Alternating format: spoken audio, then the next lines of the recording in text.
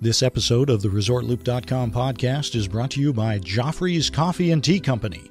Joffrey's is proud to be the official specialty coffee of Disney. Enjoy drinks and pastries at Joffrey's kiosks throughout the parks and check out the Disney Specialty Coffee Collection only at Joffreys.com. Please stand clear of the doors. Por favor, manténganse alejado de las puertas.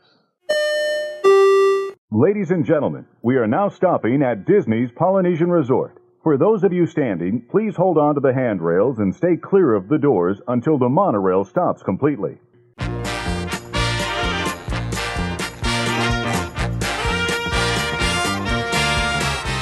Hey everybody, thanks for joining us. I'm Tim Scott. I'm Bob Collar. This is ResortLoop.com, the gateway to the magic, and this is episode 197. 197, we're getting close to 200, Tim. What happens on episode 200? Episode 200, it's the big ResortLoop.com giveaway. Yes, it is. Very exciting. Where are we giving away, Bob? Well, we're going to give away, of course, the 2 one-day Walt Disney World park hoppers, Yes. 2 pounds of delicious Joffrey's coffee. Are we giving away 2 pins? We're giving away 2 pins. 2 highly coveted pins. The most valuable thing in the prize package. Double coveted, apparently. Yes. And a ResortLoop.com Looper mug. Right. So that's our grand prize giveaway. And all you got to do to enter into that, everyone who's done this so far or done these things so far has already entered. We're going to just pull from the pool of names. And all you got to do is like us on Facebook, sign up for our Looper listener list over on our website, the email list, and retweet any tweets off of our Resort Loop Twitter account. And all those names going to go into the randomizer. Yes. And Tim is going to pull the winner out of that. So, I'm going to whip it out. it's going to be very exciting. I cannot wait to find out who our winner is. That's going to be a nice big prize package there for somebody. Very exciting. We need to mention just real quick that the one-day park hoppers are good through October 31st of this year. Oh, that's right. So we need to give you a reason to get down there. And there you go. There you go. And, of course, all of those prizes courtesy of our great friends over at Joffrey's Coffee and Tea Company. And we've got some news coming from them as well, I think, coming up. I think I have a little tidbit of information I'm going to mention. Okay. We know that they're sponsoring the Flower and Garden Festival. That's already out there. Yes. They're going to have several beverages in their Flower and Garden Passport there.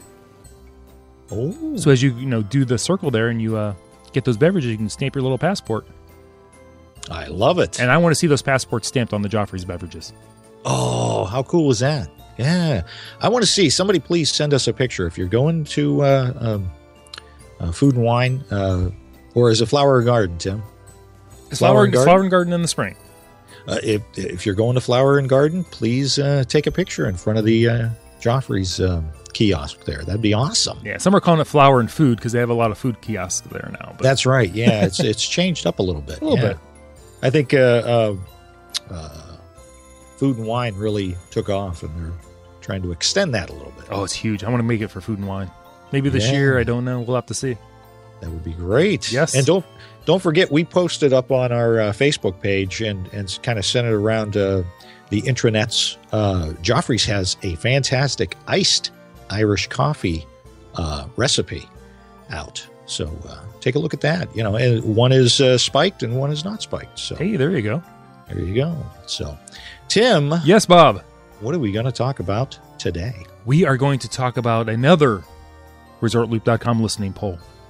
I love doing the listener polls. I know, I do too. It gives me a whole different insight on what's going on in the world of Disney. Absolutely, and especially with our the Looper Nations. Absolutely, they've got their pulse on everything. They do. They are the ones that are in the know, and we wanted to know from them. So we put out there. We wanted to know what your top 5 Disney princesses are. Yes, and there's a lot of them. A lot of them, and very interesting. This might blow your mind a little bit. Because, are you ready for this? Yes. The princess that was voted number 1 most often is not the number one princess. What? What kind of statistic is that? So, in other words, Looper Nation voted this princess number one the most. However, she did not get the most votes that would make her the number one princess overall. Are there hanging chads involved in this? What is going on? Yes. We did this from South Florida. Yes, right. So it's all. So we're not quite sure what the real answers are. But real quick, I want to throw out some of the things some of our Looper family had to say. Jed Penna, when he was voting, he just said he just let his wife, his beautiful wife and 4-year-old daughter answer because, he's a guy. Yeah, exactly. Matt Hero Hayes felt a little bit awkward because they're all, teenage girls. So he just felt a little weird about it. But our good pal and original Super Looper, Joe Quattrochi, he actually voted for one. I'll throw that out there. Tinkerbell. Oh, she's more of a pixie. She's not quite a princess, not official anyway. No. So, but we kind of let this open to everyone. We actually had Elsa as voted on as well. And actually we had votes for Princess Leia and Princess Amidala from Star Wars. That's right. So they even got in there. Yeah. And they are, official princesses. Another unofficial princess that got a vote. And I'm gonna see if you can guess who voted for this princess. Jiwoo got a vote. Oh, who do you suppose voted for Jiwoo? I'm gonna say you did. No, Mr. Woosley. Fish Sean Wu. Of Absolutely. course, Dad's a little princess. She is a princess. And let's face it, really, any of our wives or daughters are our number one princesses always. Absolutely. So, Benita Polly Braun. Her favorite princess. I'll give this one away. Her favorite princess was Jasmine. Why would Benita want Jasmine as her favorite? Oh, I know why. It goes back. It goes way back. Yeah. Yeah. We talked about that on the show. That her future daughter-in-law and her son were Jasmine and Aladdin. That's right. Yeah, that's how they met. So, a lot of reasons for why people voted the way they did. Mm-hmm. Jessica Ann Murphy gave us her full-blown reasons for why she voted. Go to our website. You can check those out. But she also said that Jasmine got honorable mention from her because of that's how her and Tyler met. And let's see, Keith White, he said he felt so creepy as a 40-year-old man judging the princesses, so he just asked his daughters, 11 and 7, to do it. Safe call. So everybody in Looper Nation, thank you for voting on these, and we are ready. Are you ready, Tim, to find out who the top 5 Disney princesses are according to Looper Nation? Okay, give me a moment to prepare. Give me a second. I'm waiting. All right, I'm ready. Okay? I'm good. Okay, go ahead. All right. Before we get started, though, I do have to say that the number one, the princess that was voted number one most often, that was not the number one princess, was actually Cinderella. Ooh. She got the most number one votes. Okay. However, she came in third. Ooh. As far as total vote numbers. Okay. Total vote numbers. Now, our lowest voted on princesses, and then we'll start with the top 5, but all the princesses got votes, all of them. But the lowest votes was a tie between Mulan and Pocahontas. Okay. They got the lowest number of votes. I don't know why that is. Somebody's got to come in toward the bottom, I suppose. Yeah, somebody. And the very first Disney princess, Snow White, she didn't even finish in the top 5. What is wrong with this world? She tied with Aurora for number 6. Okay. Wow. So, or I'm sorry, number 7. And Merida came in number 6. So are you ready? Here we go. See, I've been teasing too long. I know. We've lost people now. Thank you. You've fallen off of the edge of your seat. Down to the top 5. Top 5 Disney princesses voted on by the Looper listener poll. Number 5, Jasmine. Ooh. There you go. Everybody likes Jasmine. Yeah, we do. You know, she's a woman that can take care of herself. Yes. She doesn't need no Aladdin. She likes Aladdin, but she don't need it. Because he's adorable. He is so cute. I'm sorry, I thought we were talking about the other Jasmine and Aladdin. No. Coming in at number 4, and this princess actually ranked second in the most number 1 votes. Rapunzel did very well. Very nice. And all she's got is a bathroom. Well, I know I keep saying that. You do. That's. They should have given her more. I'm just saying. I don't know. It could be coming. As I said before, Cinderella came in number 3. So number 2 for the Looper listener poll is Ariel. Oh. Ariel. Very nice. You know, you're seeing most of the newer princesses. The only old-time princess that made the list was Cinderella. The other ones ended up in the bottom 5. So now, before you get to number 1, yeah, what's up with Jessica Ann Murphy almost playing Ariel on Broadway? How about that? That is awesome. Isn't that something? She has talent. She is a talented young lady, and a great YouTube channel she's got over there.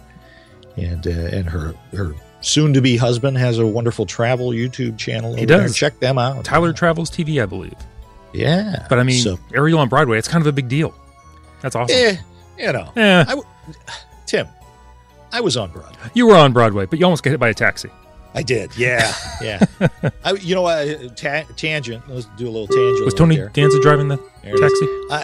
All I wanted to do when I went to New York was I wanted to bang on a hood of a car, crosswalk, go, "Hey, I'm walking here." But I didn't get to do it. You did. It was a police car. It was. That's why I wasn't on Broadway too long. I was running to get off of Broadway. You were off Broadway then. Oh, anyway, all right. Back to the list. Yes. The number 1 most voted on Disney princess that is number 1 and dear to all of us, Belle. Oh, Belle.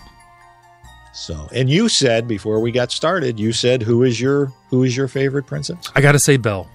Yeah, mine too. I like the fact that in the animated film that she is, she's willing to sacrifice herself for her family, her father. Yeah. So, she was smart, liked to read, educated. There you go. And our good, lovely young lady princess from Frozen, Anna, she ended up number 8 on the list. Okay. For those that want to know. Okay, so in a steel cage match, which princess walks out? Oh, steel cage match? I have my own thoughts on this one.